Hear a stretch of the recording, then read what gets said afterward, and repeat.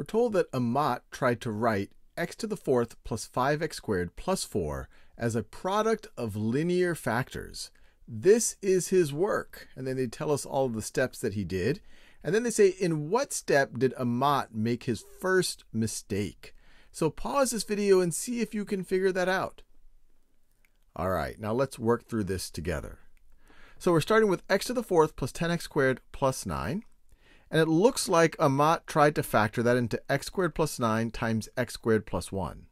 And this indeed does make sense, because if we said that, let's say, u is equal to x squared, we could rewrite this right over here as u squared plus 10u plus 9. The whole reason why you would do this is so that you could write this higher order expression in terms of a second degree expression.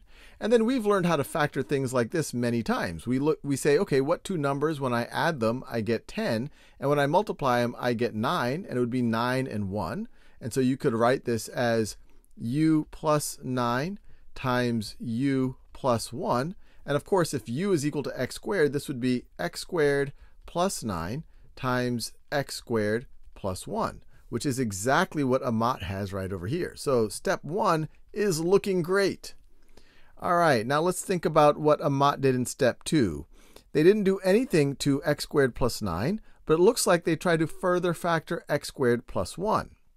And this does seem right. We just have to remind ourselves, just as you have a difference of squares if you're dealing with non-complex numbers, so we could rewrite this right over here as x plus a times x minus a. We could have a sum of squares if we're thinking about complex numbers. This is going to be x plus ai times x minus ai. And in this situation, well, the x is x, and then our a would be 1. So we're going to have x plus 1i times x minus 1i. So step 2 is looking great.